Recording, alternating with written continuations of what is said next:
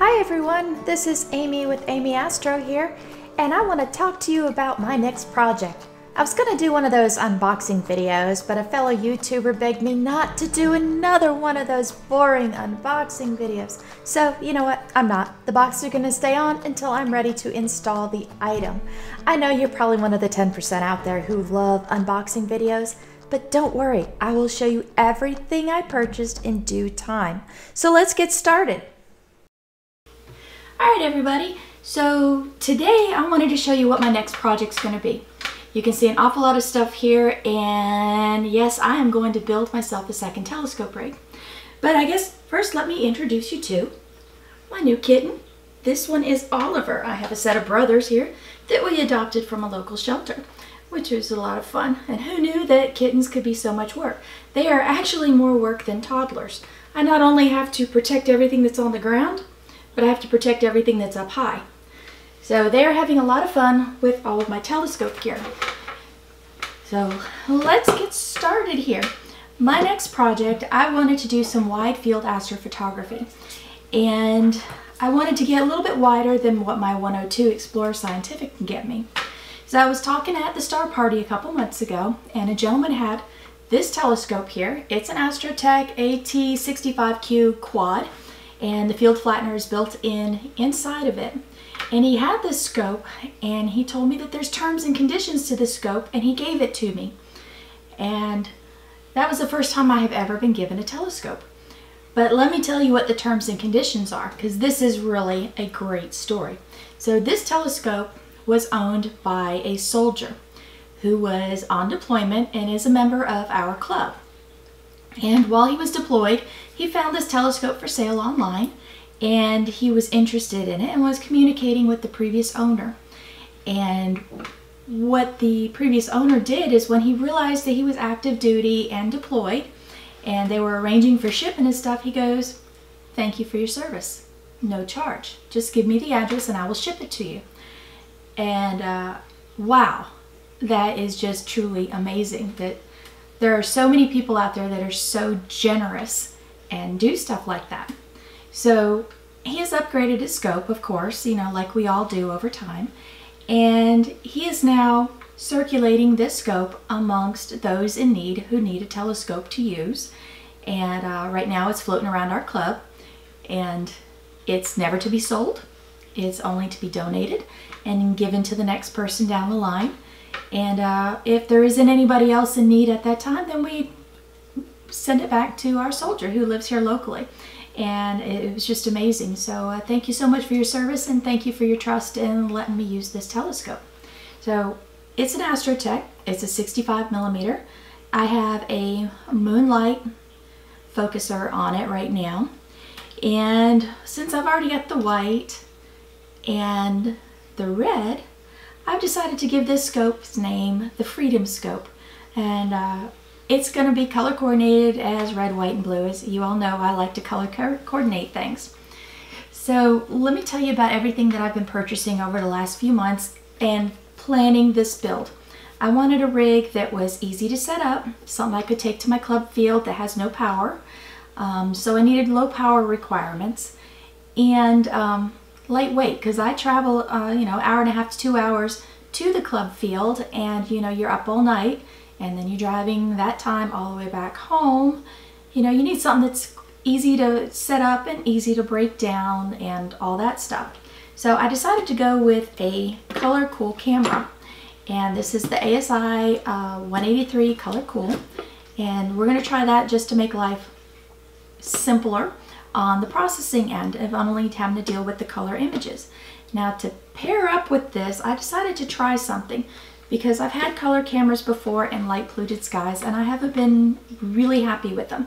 So this time I'm going to team it up with the Altair Astro tri-band filter, and hoping this will give me some of the narrow band light that I really enjoy in my nebulas. But since I've got this, I already had this filter, and this is a UHC filter also that I use in light polluted skies. And I think I'm going to take some pictures with both of them on the same target and compare them for y'all one time, so you can decide which filter works better.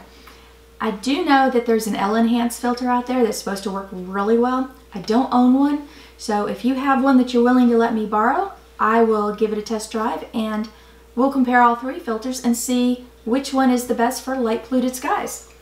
So that's what I'm going to do. I have a new to me Orion Series EQ mount here. Another gentleman in the club was selling it. He was upgrading it, so I purchased this off of him. And he had already purchased the ADM replacement head to go on it. So I'll be swapping that out also. Let's see. I have a new mini PC purchased off of Amazon. This one's cool because it has the antenna already built into it. And it also has 4 USB ports on it. So that will be very helpful. And it also has 12-volt power supply. And this time I'm going to try Pegasus Astro Ultimate Power Box, and that's going to allow me some power distribution. It's going to be my USB hub, so I won't have to buy one, and it'll also be my dew heater, and I've got a couple of dew heater straps here that we're going to add also. I've got a couple of Smondi bars. I have a lot of different spacers and things that I've had from previous builds that we're going to use, and since I'm going to go Pegasus, I don't need this 4-point power distribution on top of my mount. But I'm still going to use some Anderson power poles with everything. So we'll see how well we can get that to work out. I've got a handle, I've got some various spacers, nuts and bolts to throw everything together.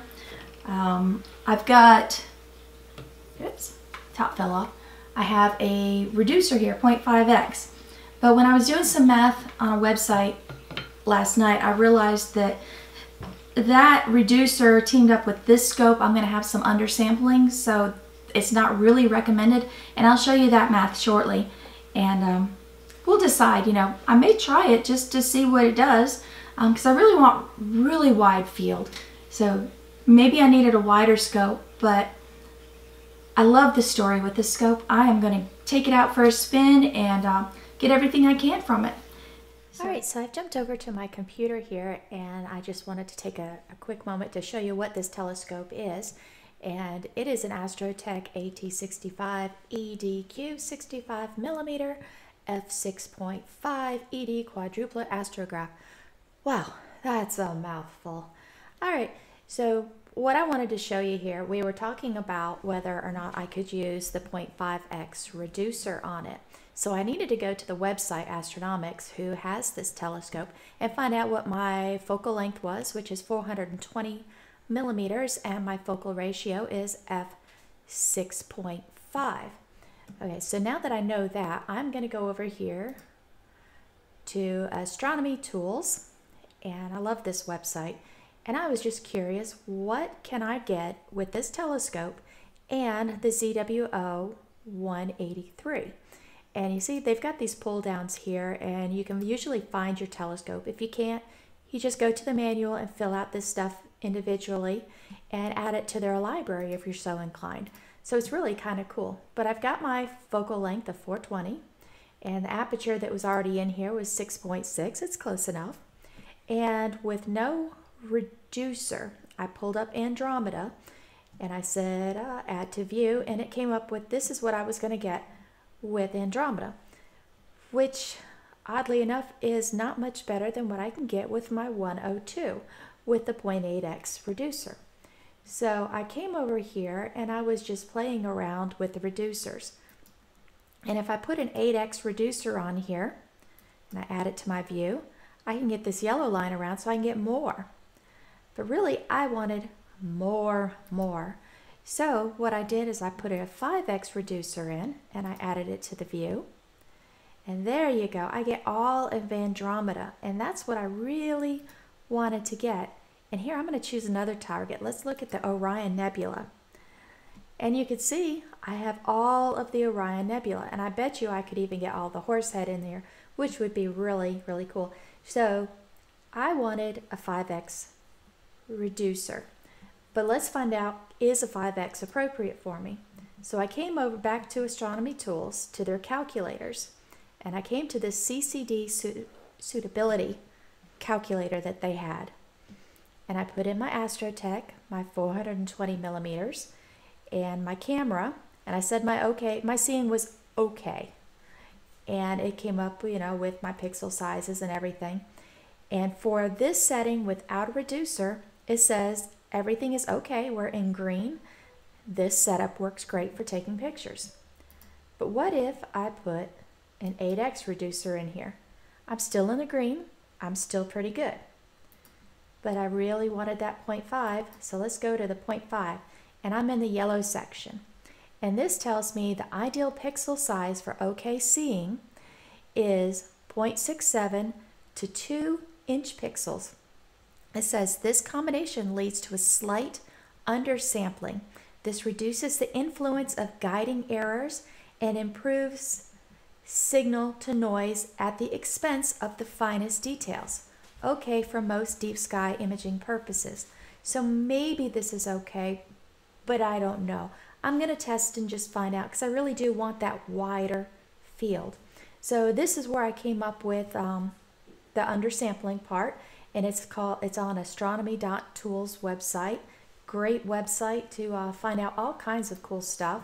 You know, and before you purchase a camera, by all means, put your telescope in, the camera you're thinking about, and see what you can catch, because not every combination is ideal. If you want wide field, this works out pretty good, but if you wanted something tiny, let's put something tiny on here. Let's go to the dumbbell. All right, that's really tiny, so maybe the Astro Tech is okay without any reducers, but it'd be even better with the 102.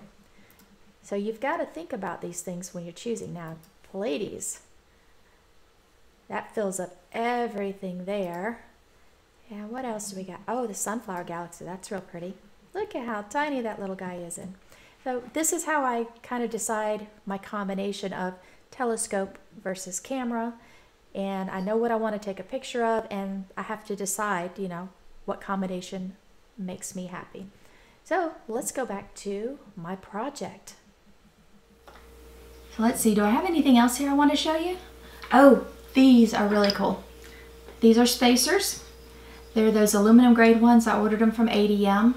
They were sent with 1/4-20 threads all the way through, which is great if you needed that. But I needed to pass a bolt through on my last rig, so I drilled the threads out. Works great, super lightweight and inexpensive. And I've got a couple of these dovetails that I had from a previous build, or I purchased them off of cloudy nights when I see them come up. And you never know how you want to set up a rig, so I like to have things set up, you know. I like to have a variety of toys, you know, for whatever I can think of. Oh, and my router. My router died recently, so I had to go purchase another one. I need to get this one back online before the next clear night, but I don't have any of those in my foreseeable future right now, and it'll probably be after the holidays before I get outside shooting again. But that's okay. I've got lots of projects going on. Thank you so much for all those requests for videos. I am working on them. You all are keeping me very busy, which is a good thing, you know. It keeps me out of trouble, hopefully. So this is my next project, and I'll be showing it to you in various stages over future videos as I start to build everything. Yes, I am probably the cause for some of these clouds, but who isn't? We all have clouds. I am Amy with AmyAstro. Thank you so much for spending your time with me. If you like this video and you want to see more like this, hit that subscribe button below, hit the like, share it with your Astro friends, and don't forget to hit that alert bell because it lets you know when I upload new Astro related material. I'm always thinking of something. I want to thank you guys for sending me all those requests and ideas and questions. They have been just amazing. Thank you. So I almost forgot. This year I have a 2020 calendar that I am selling. You can find information for this on my Facebook page as AmyAstro. And they have various images that I've taken over the last year. I'm really happy with how it turned out. I'm selling them for about $25. That's shipped to your home. If you live within the United States, I've found a way that I can ship them to Canada and the UK for about $35. So if you're interested, find me on Facebook or send me a message here through YouTube and I will send one to you. Thank you so much. This is Amy with AmyAstro, and I'm wishing you all a very happy holiday season and clear skies. See y'all later. Goodbye.